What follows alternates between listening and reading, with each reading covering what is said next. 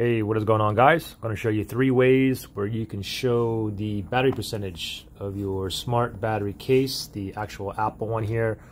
So the first way is basically if you just move over to the left here and then you scroll all the way down, and you should have the batteries widget right here. And you can see I have my iPhone 11 Pro up here and my smart battery case down here. Okay, you can see it right there. Of course, this bottom one down here is my other battery, which is to my Apple Watch.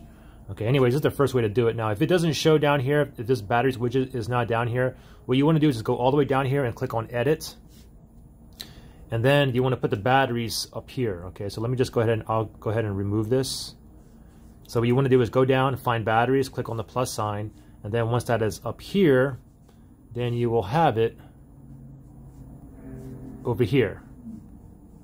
Okay, if you scroll down. Now, the second way to do it is simply to find out what your battery percentage is on your smart battery case is just go ahead and plug it in. As soon as we plug it in, oops, let me go ahead and put it to sleep. Okay, there we go. So basically you can see it like that too, okay?